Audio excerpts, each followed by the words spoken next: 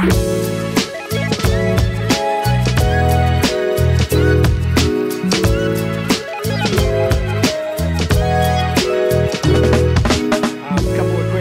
yous on all sorts of things. Man, we've had a couple of incredible weeks. Randy talked about a few things that have happened around here. I just want to add to that list.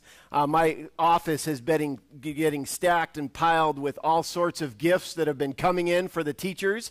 It is so cool. For those of you who took a slip and you went and bought a gift for a teacher, thank you. We're really excited. We're going to be sending those out on Tuesday. So could you do me a favor? I don't know if you have ability to remind yourself on a phone or something like that. Somehow make a reminder for yourself to stop sometime during your day on Tuesday and pray over all of our teachers in this community.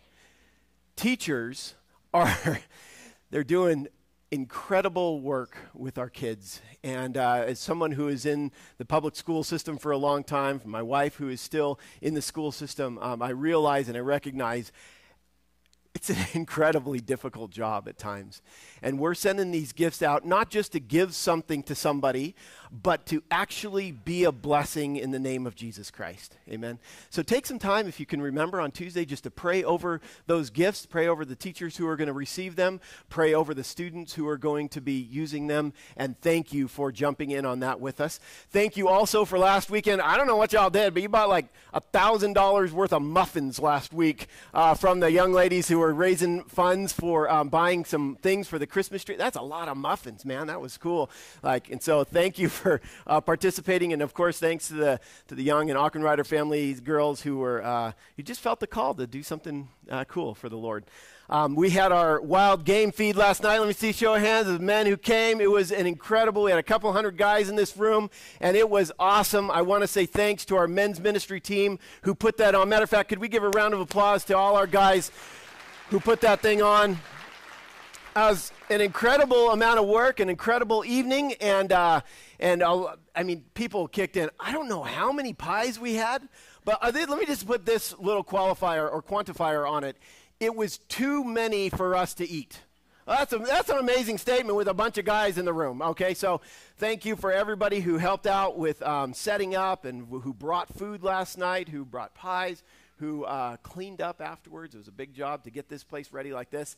And so thank you for being part of that. It was really an incredible, incredible night. And then finally, before we jump in, I just want to say a big thanks to Joey Haug. There he is back there. Could we say thanks to Joey? No, you're right there.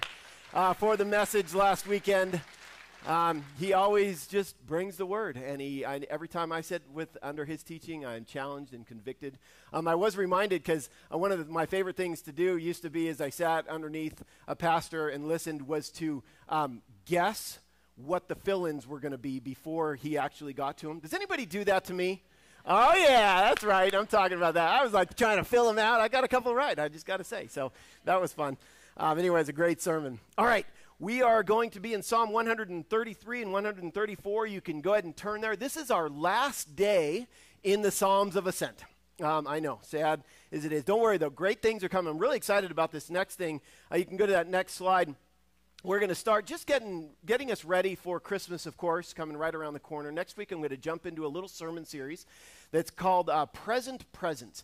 And what I thought would be interesting to do is to trace the presence of God from the very beginning. So in the tabernacle, as he gets moved all around through the desert to his new home in the temple, the presence of God in the Holy of Holies. And then Jesus comes onto this planet and he starts walking around, and he literally is Emmanuel, God with us. And that's going to be Christmas Eve. And then we're going to look at the present presence of God in us through his Holy Spirit.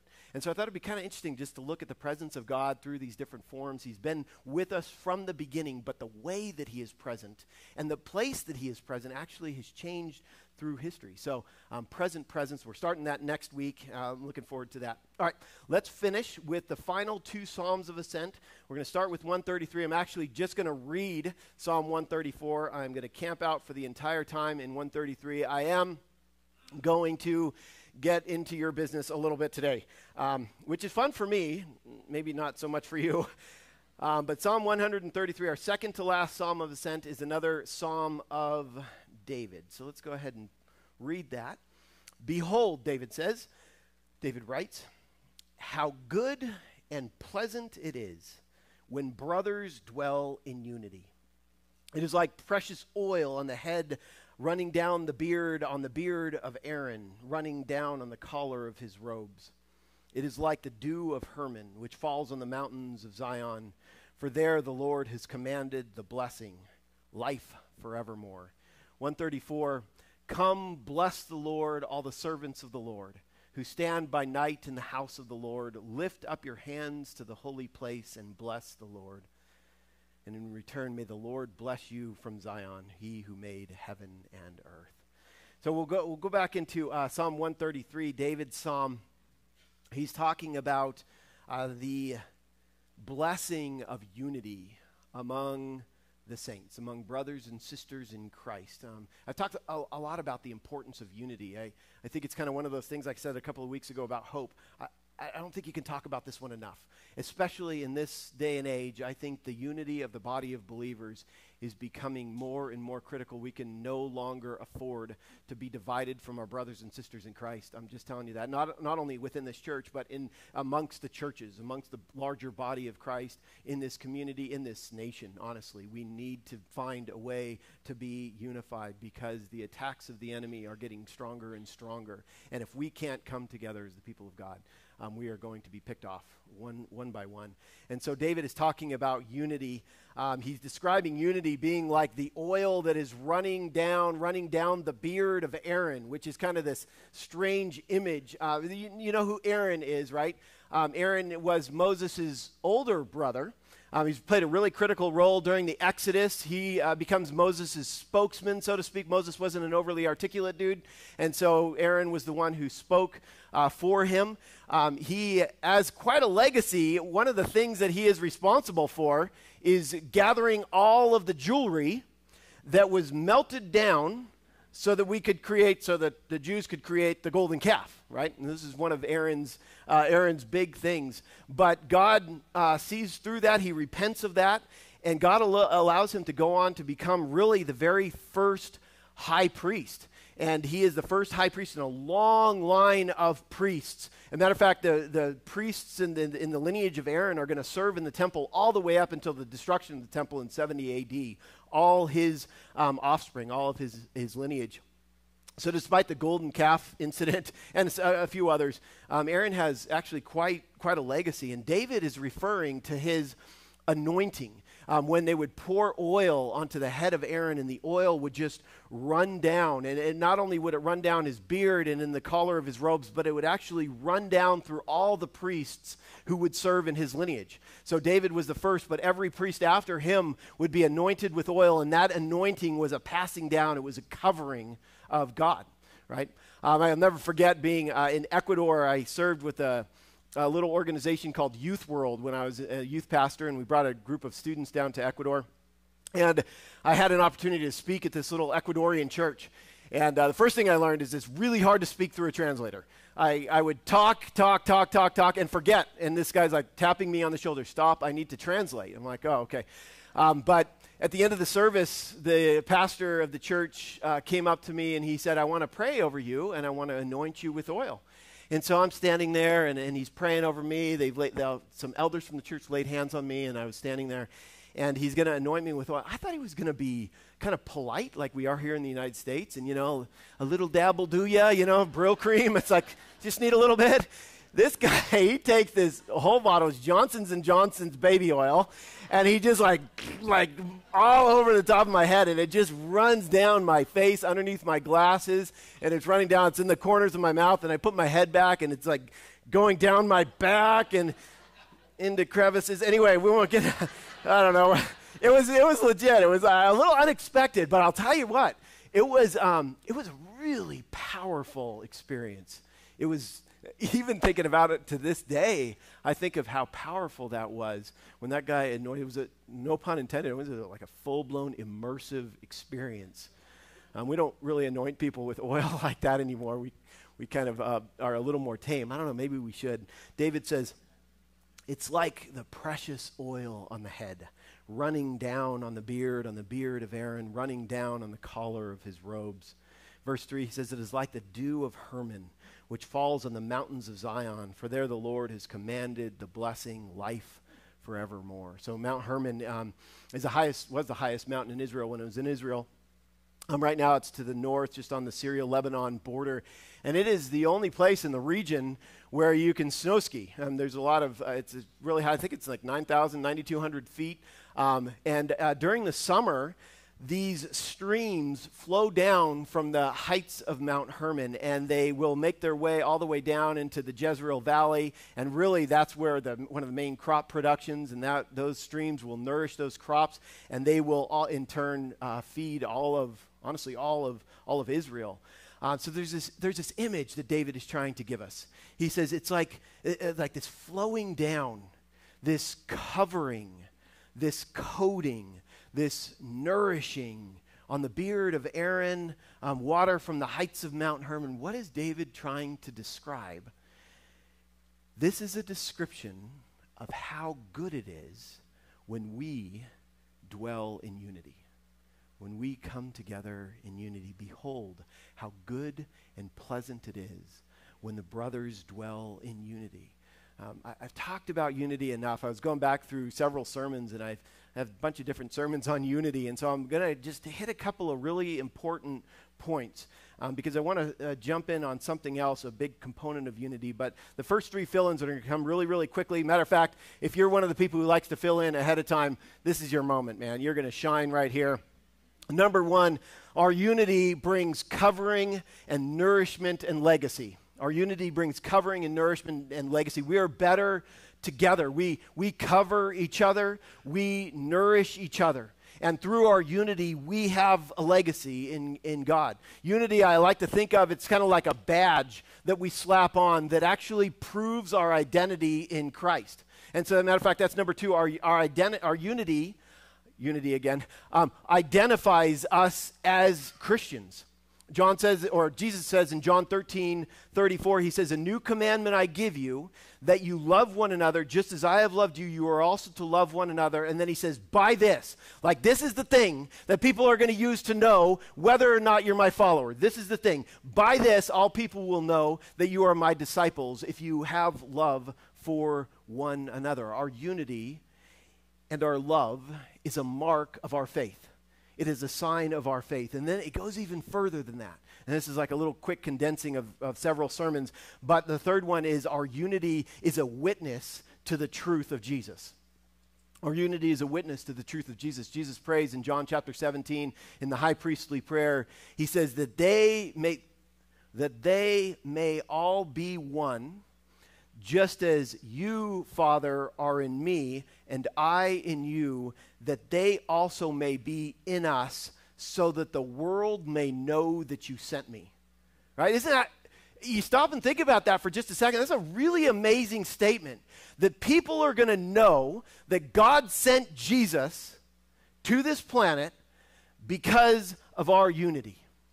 Because of our unity in him and our unity with each other. That's going to be a sign. It's going to be a testament to the grace of God. So that the people outside of the church, they look at the church and they see something different here. I've said this before. Man, if the community of Christian faith doesn't stand out in contrast to this world, then why would anybody want to be a part of it? Why would anybody look at us and say, man, I don't need that. If we're not different, why would someone want to leave what they have to be a part of something that is just as toxic? That is just as destructive? Why would they want to do that? Our unity is a witness to the truth of the gospel of Jesus Christ. I'll tell you what, right now, man, I'm so encouraged by this moment in the life of this church. I'm telling you, I don't know. I've been in church long enough to know it's not always like this. It's not always like this. We are remarkably unified. We're not perfect. I'm not saying that we're perfect. We have issues, but it's not always like this in this church. There's something happening here at Crossroads. Maybe even you could say here in this valley that is just, it's different. I don't know. Can you feel? I don't know. I hesitate to ask because then somebody's going to be like, I don't feel it. No, I don't know. But I think you can. I think people can feel it, and you want to be a part of it. You want to be a part of it. This is what David said. It's like refreshing how good and how pleasant it is when we dwell in unity. That's not to say that we don't have our hurts. It's not to say we don't have our injuries. We do. We carry all that around, our offenses. We carry our pain with us. But what I've seen, and I've seen this several times, even in just the last, I don't know, maybe 6 months, I've seen this several times. I've seen this softness of heart where we are willing to forgive each other, where we're willing to set aside our own lives, our own preferences, our own desires for the sake of unity. And that's kind of where I want to camp out today. I want to camp out on this idea of forgiveness as a critical component in unity. In fact, let's start there. Number 4 on your outline. It's not the word unity, so if you filled in unity again, sorry. Forgiveness is the heartbeat of unity. Without forgiveness, unity is impossible. Let me tell you why. Because there isn't a one of us who is perfect. Without forgiveness, unity is impossible. Why? Because every single one of us has issues. There is no one perfect. Matter of fact, I say this before. If you are perfect, you better get out fast because we're going to mess you up. We're going to mess you up here at this church. Not like beat you up. I realized as I said that came out. We're going to mess you up. No. I mean, we're just going to corrupt you because we're not perfect. We're like we all have our issues. You cannot talk about Jesus, you cannot talk about his ministry without talking about forgiveness. It is the center point of his ministry because he came into a broken world, he came into a fallen world. All of us are sinners. And it was, what does the scripture say? While we were still sinners, that's when God sent his son to us, right? That's the world Jesus stepped into. Now listen, I kind of hinted at this a little earlier when we were talking about communion. The church is really good at these truisms and cliches when we talk about forgiveness. But I want to get us deeper than that. I want to dig deep and maybe try to root out some things that have set themselves into our souls. So I want to get a little deeper. I am going to be walking on some thin ice for a little while here. You'll see that as soon as I start talking about it. But walk with me. We'll get back to solid ground as soon as I can. Let me start with this. Have you noticed, speaking about forgiveness, have you noticed how our culture is currently dealing with forgiveness? Right now, it really does seem like, and if you pay attention, you watch the news, you watch things that are going on in the world, you really see that there are people who are actually opposed to forgiveness. Not just opposed to it, they are vocally opposed to forgiveness. And I think there's actually some really compelling arguments as to why they are opposed to forgiveness. I'll give you a couple of quick cultural snapshots here, give you a feeling for what I'm talking about. We have all been witness to the racial tension in our country. Oh yeah, here we go, walking on the thin ice. Here we go. You may remember 2015, a group of African Americans were in a Bible study, I think it was, at Emmanuel Episcopal Church in Charleston, South Carolina, and a shooter came into the building and shot them. Remember this? There were 9 people who were killed. He was a white supremacist. Shortly after that, because of their faith, really, the families of some of the people who were killed came together, and they said publicly, they went on the news, they publicly said, "We forgive you," to the shooter, to the gunman. It was shortly after that this article came out in the Washington Post.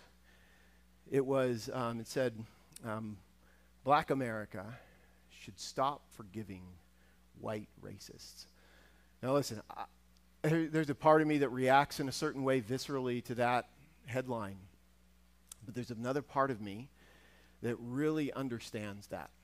I can understand why someone would want to write that article, and here's why. Because a lot of times, forgiveness looks like injustice. Right? Forgiveness looks like injustice. So that spawned this outcry. Let me go to another one here. You remember Amber Geiger? Remember her? She was a police officer. This was like 2018, just a few years ago. She was a police officer. She walks into her apartment Well, it wasn't her apartment. Remember, she thought it was her apartment. She walks into her apartment, what she thought was her apartment, and there's a guy sitting there, and a black guy sitting there, and she pulls out her service pistol, and she thinks it's an intruder, and she shoots him, kills him. His name was Botham Jean. Botham was killed because she walked into the wrong apartment, so she goes on, there's this kind of long, drawn-out trial. People watch the trial. And she's eventually sentenced to 10 years in prison. She's eventually sentenced 10 years in prison. At her sentencing, Botham Jean's brother, his name was Brant Jean, and some of you may have seen this, he got up and publicly forgave her. I'm going to show you the little clip from that video. John, the floor is yours.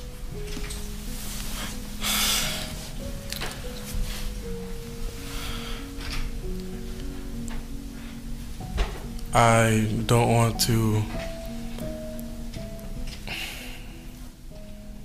say twice or for the 100th time what you've or how much you've taken from us. I think you know that. But I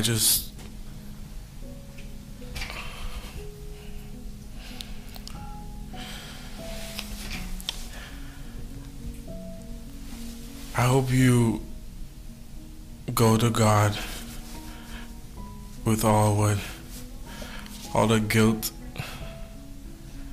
all the bad things you may have done in the past. Each and every one of us may have done something that we're not supposed to do. If you truly are sorry, I know I can speak for myself. I forgive you, and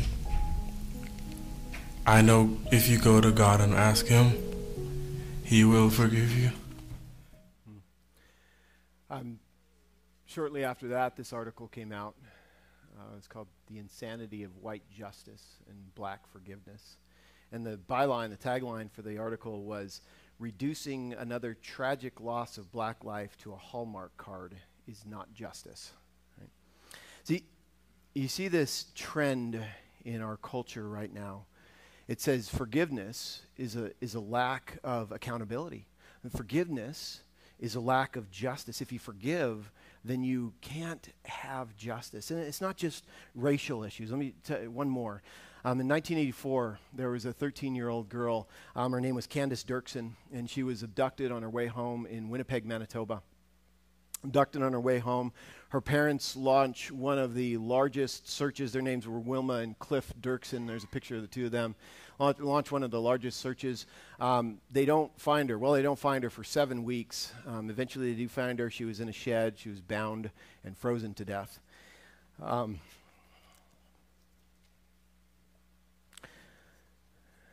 The day that Cliff and Wilma learned of their daughter's death, they met another man whose daughter had been murdered some years earlier. It was evident as they listened to him that he had been consumed by his grief and by his anger, and that it had ruined his life. And so we made a decision that night, Wilma wrote years later, that we would respond differently, and we chose the path of forgiveness. The next day at the press conference, when the reporter asked us what we thought of the offender, we replied that our intention was to forgive. They met with horrified responses. When she joined Family Survivors of Homicide, Wilma was told in no uncertain terms to stop talking about forgiveness because it was wrong, both socially and emotionally. Some said that they could not have really loved their daughter Candace if they could forgive her murderer. Others said that their forgiveness was creating a more dangerous society in which violent criminals would not be held accountable. I'll just say that historically, they're not totally wrong. There have been times when forgiveness has been used as a means of control, as a means to excuse sin, as a means to avoid justice, as a means to manipulate. Forgiveness can seem like letting the perpetrator off the hook, and it has the potential to victimize. There is something so compelling about the argument that our culture is putting forward because it's not totally wrong. There's something inside of all of us that understands that. That is why our culture is so opposed to forgiveness. Someone wrote an article that said, "To hell with the forgiveness culture." We're done with the forgiveness culture because grace is seen as weakness. It is seen as is mocked. Revenge is what is really celebrated. And listen, sometimes this kind of sneaks into our thinking. Just be honest with me here for a second. We struggle with these same kind of thoughts about forgiveness. If you don't struggle with a thought like that, like, wait a second, what about justice? If you don't struggle with a thought like that, man, I don't know, maybe you just haven't had to forgive somebody something that deep. Maybe you haven't, not in the normal modern sense of the world, but maybe you haven't been a real victim in a long time. Because when you're a victim of something that is horrific and somebody tells you to forgive, every part of you, this goes against every part of our sense of justice to forgive. It feels like we're letting somebody off the hook. So what are we supposed to do with this? How are we supposed to navigate this if we're talking about, unity in the church? But what about real hurt?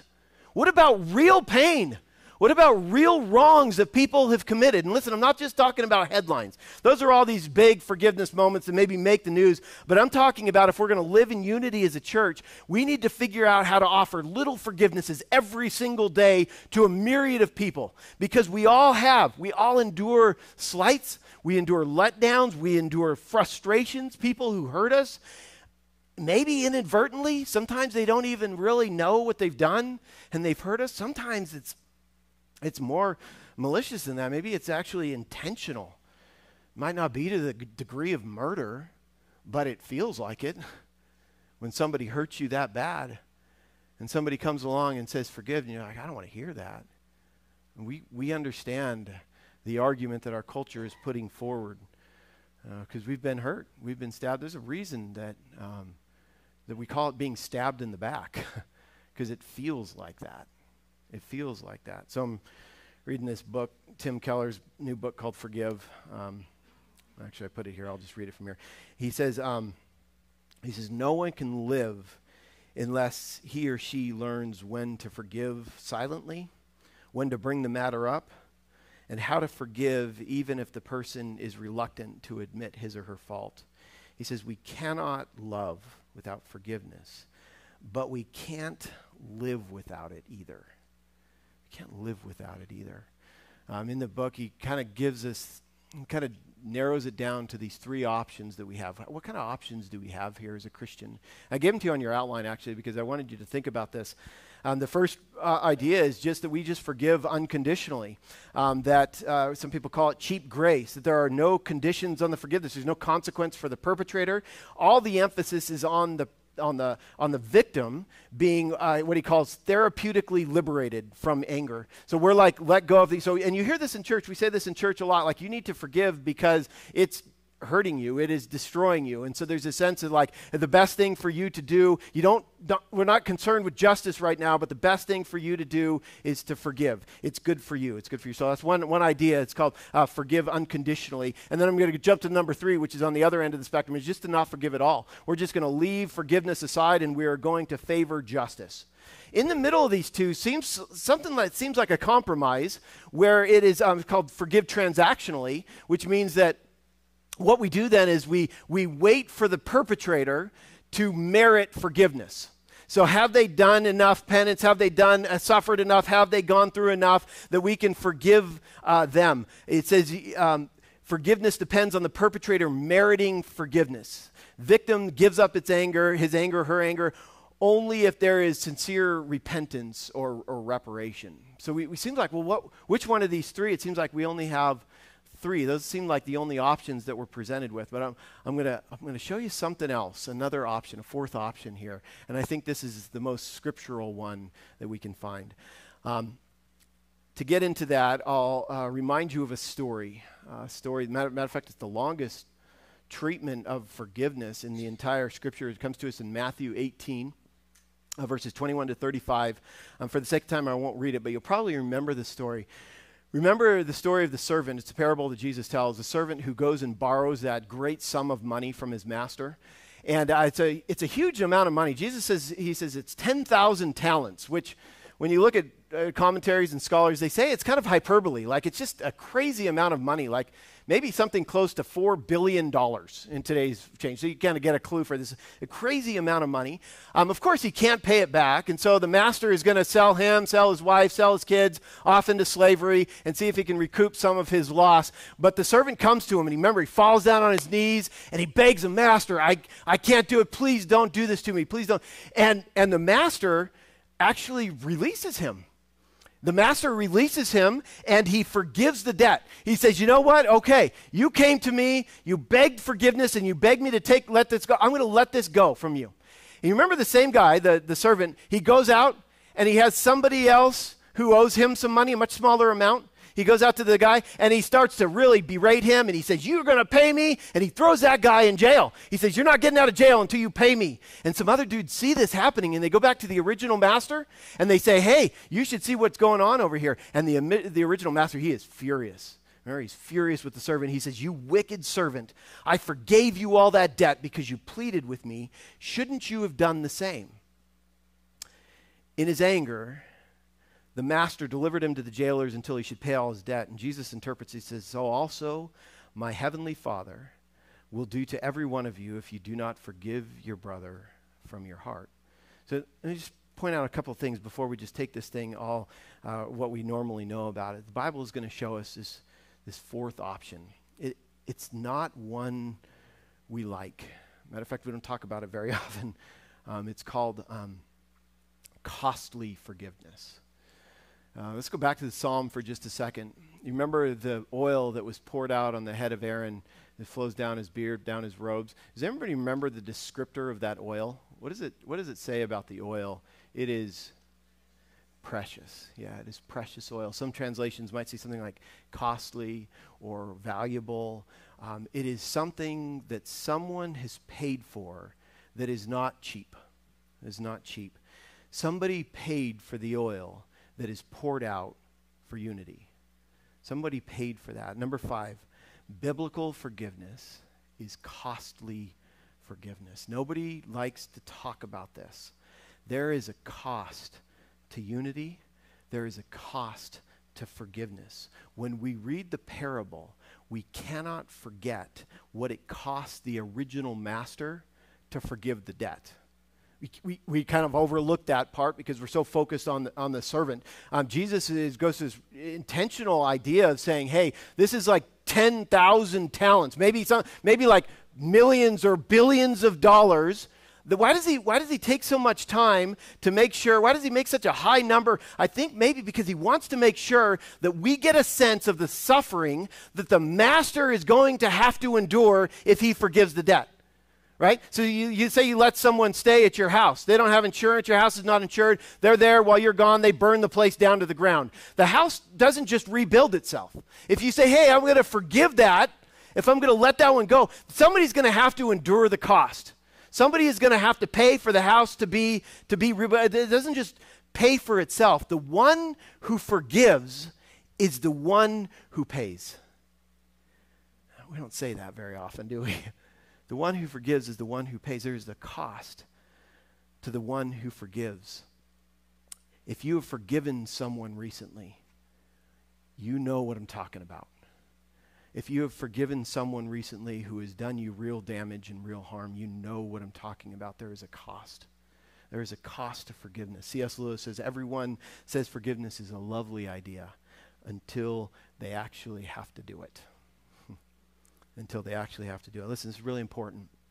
I think we have to wrap our minds around this, and I'll tell you why it's important as we go on. Forgiveness is almost a form, and I think I can stand on the scriptures and say this, but I'd welcome some comment if you disagree. Forgiveness is almost a form of voluntary suffering. We bear the cost of forgiveness when we forgive. A guy named Andre Peterson, he said, "I asked a few people if they'd ever forgiven anyone and what it felt like. They gave me answers so pious, I knew they'd never done it. Forgiveness is a brutal transaction done with fully engaged faculties. It's my pain instead of yours. I eat the debt. I absorb the misery I wanted to dish out on you." It was an extraordinary cost for the master to forgive the debt. What is Jesus saying here? Here, I'll tell you what he's saying. Because he knew exactly what God paid. Jesus is saying it was an extraordinary cost for God to cancel our debt. Okay? You know what it cost? Every person has a good church answer, but I want this to sink in. It cost him his son. That's what he paid to cover our sin. That's what he paid to pay our debt. It cost him his son. Do not miss the confrontational nature of this parable. This guy comes and he begs. He begs for forgiveness, and it is granted to him not just on a whim. It is granted to him at the highest of costs. And listen, he is completely unchanged by it. It is given to him at the highest of costs. He's completely unchanged. The hypocrisy, when we read the parable, is so obvious to us. What a jerk. He'd go then and be mean to some other guy that owes him some piddly little amount of money. But then when we're wronged, everything inside of us wants the offender to suffer. We want that to happen. Tim Keller. Forgiveness means that when we want to make them suffer, instead you refuse to do it, and this refusal is hard. It is difficult and it is costly because through it you are absorbing the debt for yourself. The only way for us to understand this, us dwelling together in unity, us to understand what it means to forgive each other, is to understand what we have been forgiven vertically. If we can't wrap our minds around what God did to forgive us, then this doesn't make any sense. Then of course we're not going to dwell together in unity. Why would I forgive someone else if I have no understanding of what God did for me on that cross through his son Jesus Christ? If I don't get that, then this doesn't make sense. The horizontal thing doesn't make sense. That's why Paul writes in Colossians chapter 3, he says, bear with one another, and if you have a complaint against another, forgiving each other, listen, as the Lord, it's like a reminder of the vertical. As the Lord has forgiven you, so you must also forgive. Number 6 on your outline. Human forgiveness depends on divine forgiveness every time. Every single time. It does not make any sense otherwise. If we can't understand the vertical, if we can't understand the depth, if we can't understand the debt that was absorbed by God, then we will never understand the horizontal. Listen, going back to where I started this whole message, this is what is going to set us apart from this world. Our culture does not understand forgiveness because they don't understand what it meant for God to forgive us. Our culture does not understand forgiveness because they don't understand what it meant for God to forgive us. If you're here today and you haven't received the forgiveness of God through Jesus Christ, then this is going to sound like foolishness. This is just ridiculous. Like, why would we ever do that?